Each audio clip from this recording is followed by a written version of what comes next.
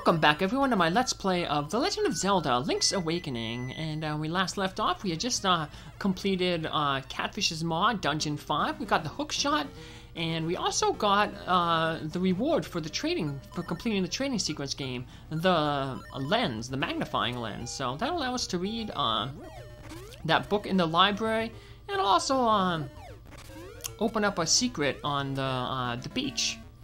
So let's go do some exploration now that we got the hook shot. There's a few places that we can explore and a few more caves. And one of those places is the signpost maze. Remember, that's where Olira told us to go.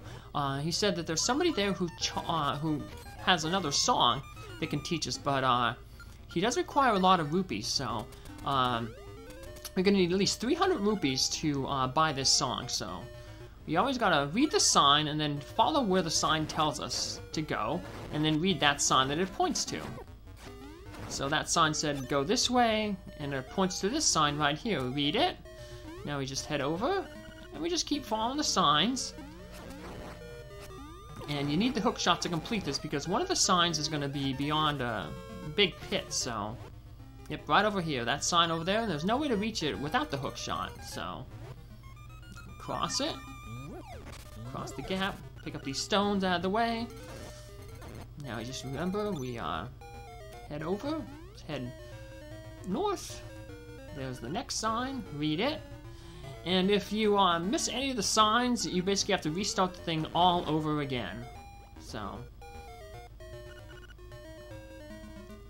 go this way. Just keep following the signs, and eventually we'll get through. Go this way.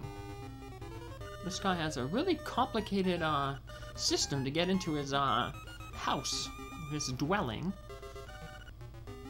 But don't go this way. We're gonna have to lift that rock up here to read this sign. We're almost done. Great, you did it! Your reward is this way! Try again from the start. See, yeah, if you mess up. But we already got the thing, so hey, it's Wart from, it's Mamu on vocals, but I don't need to tell you that, do I? Everybody knows me. Wanna hang out and listen to us jam? For 300 rupees, we'll let you listen to a previously unreleased cut. What do? Let's pay. Yeah, I was gonna say, that's Wart from Super Mario Bros. 2, the American release, known as Doku Doku Panic in Japan, so yeah, the original Super Mario 2 was released. Howard Phillips, the president of Nintendo, thought it was too hard, and he needed something else. And there was a Doku Doku festival, and they made a game over there in Japan. And it had like an Arabian Nights type theme to it. And Nintendo had the rights to it, so they just reskinned it from the 4 characters there to Mario characters, and then we released it, and Howard Phillips liked it, and that became known as Super Mario Bros. 2 over in America. So I think it got re-released, gone on tour, Mamu. So I think it got re-released eventually over in Japan as Super Mario Bros. 2 America, or USA. So just like how we eventually got the Japanese release of Super Mario Bros. 2 over here is Super Mario Bros. 2 The Lost Levels. Olira here. Have you been to the Face Shrine? It's north of Animal Village. That is a very interesting rune. Click. And I was talking about Super Mario Bros. 2 there, so we didn't get to read what the Mambu's song does, but it said that it livens things up.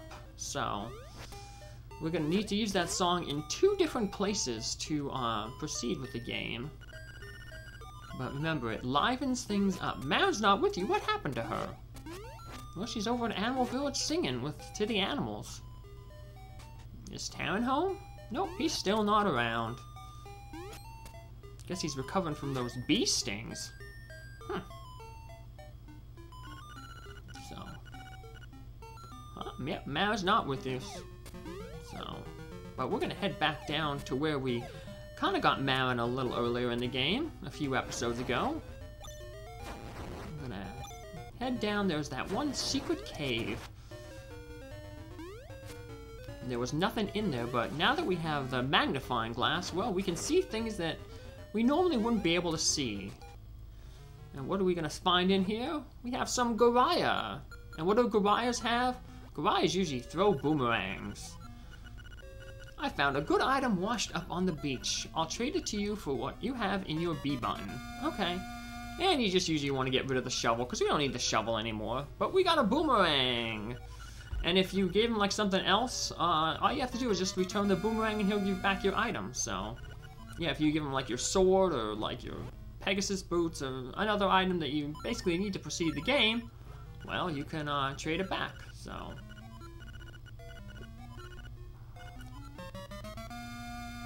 okay. Yep, see. Well, we need that Rock's Feather, so let's gonna do a little trading here. I just want to show you, yeah, you can trade anything, but give me back the boomerang, I beg you. I'll return the item you gave to me. Okay. And now we'll trade back the shovel to get the boomerang. Boomerang's actually kind of a long-range weapon. It actually can deal a lot of damage. You can use it to cut down bushes, so I know there's that one in a previous 2 episodes ago, I believe, where I used did a little jump to get to a staircase so I can get more arrows. Well, if you wait till you get the boomerang, you don't have to do any tricky jumps. And I'll just show that off here real quick. So, got our Pegasus boots and feather. Oop, fell in the hole. Loop. There we go. But yeah, we'll see the power of the boomerang right here. Yeah, you can just use your boomerang, and you don't have to like jump and slash and hopefully land at the same time. You can just use the boomerang to cut down those bushes and clear the path. So let's head to Martha's Bay. Sometimes the mermaid's still around here, and she'll have another thing to say, but she's not here. She'll pop in occasionally, so we'll eventually find her. We gotta pass by this way a few more times. But now let's head to the Face Shrine. We were told that it's north of the Animal Village, so look, we'll just head around this way. I'll head back into this little passageway. Well, we don't even have to go that passageway. I just remembered we can have the hook shot to get across here. Remember that passageway took us out to here, so we could technically, I said in the last episode, you could visit the Face Shrine earlier in the game, but there's no real reason to, so we'll just get some stuff out of order. Ooh, there are 2 shrines, one to the north, the other to the south. First head south, where ancient runes speak of the windfish. You will learn much there. The boomerang is going to be very handy down here. There's going to be the almost knights, and you can either defeat them with the boomerang or with your arrows, but since arrows are limited supply, you might as well use your boomerang. So, the windfish slumbers long, the hero's life gone. And here in the southern part of the Face Shrine, some of these almost knights will come alive when we touch them. But this one right here, you can either use your arrow or your boomerang. Arrows take them out in 1 hit, but like I said, the arrows waste ammunition, so just use your boomerang, take them out in 2. And we want to head up here, because if we, there's a passageway here. And if you, piece of power that's going to be wasted on us, because we're going right into the inside here, so we get another secret seashell. If we already got the level 2 sword from the seashell mansion, that would just be some rupees. But we ain't getting the sword until we get all 26 of the secret seashells, so we can use the arrow there to take out the almost knights. We're almost near the southern Face Shrine. Guardian Acorn will be useless because we're going to be heading indoors very soon. So, yep, here we go. The Southern Face Shrine. And this is a tiny little shrine here. Uh-oh, we got another almost knight. So, ooh, we can shoot him with arrows just like we did in A Link to the Past. After shooting him a few times, he will break his shield, then he'd break his helmet. And as long as you're constantly shooting him with arrows, he shouldn't be able to damage you. He like the almost knights in A Link to the Past. What he tries to do is he tries to jump on you, but we defeat him and we get the face key. And if we try to read this mural, it's too dark. Yep, so what we're going to have to do is we're going to have to use our magic powder to light the torches. And now we can see the relief. We got a windfish and we got the owl. To the finder, the island of Koalinth is but an illusion. Human, monster, sea, sky, a scene on the lid of a sleeper's eye. Awake the dreamer and Koalinth will vanish much like a bubble on a needle. Cast away, you should know the truth. What? An illusion? This is all a dream? Can't be a dream. Oakley's real. Maybe, well, the nightmares were kind of implying something that we don't know the whole truth of the thing. Are the nightmares maybe telling the truth? Who knows? Hoot, I see you have read the relief.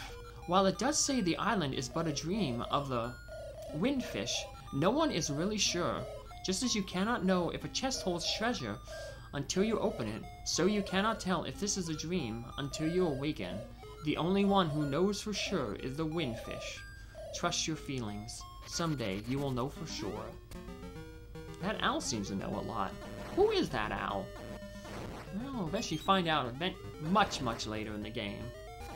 Now we have the key to the Face Shrine, Dungeon 6. But before we head to Dungeon 6, let's have some more fun.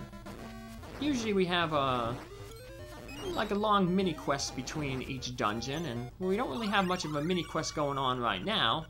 So let's expand the time between dungeons. So, and we can, since we're kind of in the area, we can take a little time to ride the rapids, like Sale told us to a long time ago. He said, hey, have you ever ridden the rapids? Well, you can, up in the northeast. So, I'm gonna go through this little rock maze here. Now, eventually we're gonna come to a cave that will take us to where we can ride the rapids. Another way to get to the cave where you ride the rapids is if you go to that warp point by level 4, and then you head east a few things, there's a gap that you can use the hook shot to cross. But since we're in this area here, we're just going to take, I guess, the back route. There's a cave, so... You know, my capture card skadoodly, getting all skadoodly noodly there for a little bit. But thankfully it's resolving itself, so... And we're going to head over here to this little piece of land here, and there'll be a cave over here. We're gonna jump in that cave, and we're gonna swim on up this way. And I don't know why sometimes my capture card does that. I guess it just... I don't know, but we're not missing anything important, so... But yeah, here's that room where we could have shot across with the hook shot. But, well, we got a Guardian Acorn. But once again, we always seem to get these Guardian Acorns or pieces of power right when we can't really use them. So, because we're about to enter this raft zone here, so... Do you want to challenge the river rapids on a raft? Proceed to the opposite once, please. So let's head on in. Hey, this guy looks like the guy who runs the ferry, the crane game, back in May Village. So we pay 100 rupees, and then he gives us this raft outside here. And there's basically two ways you want to go on the raft thing if you want to fill out your entire map. You can either go down right here, but we're gonna... And then there's another way over to the left that we can go down. So let's go this way and grab some rupees. We're going to head up to the top this way to get the most rupees. So we gotta have our rocks feather to equip them and jump. And then we're gonna head on down to this, to the right here. Like I said, this mainly is just we're using it just to get a whole bunch of rupees and to fill out our map. So this, like I said, this is a bonus. So you don't necessarily have to do this, but it's a good way to get some rupees. We're gonna make back that 100 that we lost, and we'll get to fill up our powders and our thing. We've already made up our rupees, so anything more we get now is just extra. So, yep. at all that stuff we got. Woohoo! And then we go down this waterfall and we end up back here. And now we can just head back to that cave again. And we can take another trip on the rapids. So, nope. Head back on in. Yeah, but my capture card is messing up there. I apologize for that. But if I see it doing that, I'll just pause the game so we don't miss anything important. So, donk. Well, we got more than 100 rupees on our rafting trip, so we can afford another trip on the raft. This time we're going to skip that first waterfall, and we're going to head over to the left a little bit. So, see where we've got rid of some of the map there. So we'll skip it here. Now we're going to head over all the way to the left. So we can end up on this side and go down and get this treasure chest. You don't want to make sure you head all the way to the left, so we get some rupees. Joy. Woohoo! Now we're going to head over to the right, clear out these two screens. Get some more rupees, alright. And now you need look far for a secret. And you think you would need the shovel to dig there, but there's nothing there. Even if you have the shovel, there's no secret seashell there to dig, so... Yep, that's just a little trick. So now we're back on this screen. And this time we're going to head on the north part here. We went south last time, we're going to head north. And that'll allow us to get all the way over to the far left to clear out the rest of the map. Now that secret there, we're going to get that treasure chest from the dungeon. So that staircase that we saw there, that is actually from the dungeon, so... Oh, we can't get that rupee. Well, we'll head this way, and unfortunately we won't be able to get all those rupees because you have to be on the top part there to get the rupees, so... Yeah, but here we end up back at the same place, and we made a few rupees there. But more importantly, we cleared out the entire section of the map there, so... I'm going for, like I said, 100% completion there, so...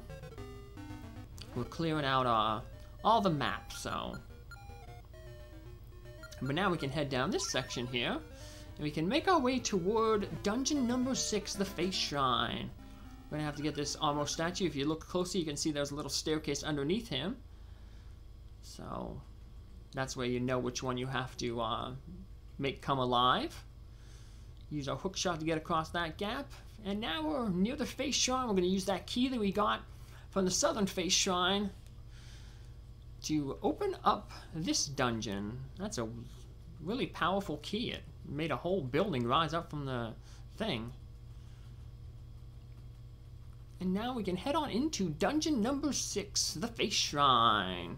So, this is also a complicated dungeon. Gave me a little bit of trouble as a kid, but that's why I'm here to show you how to do it so you don't get stuck. So, that's what we'll pick up on our next episode. Take care. Have a good day. Bye.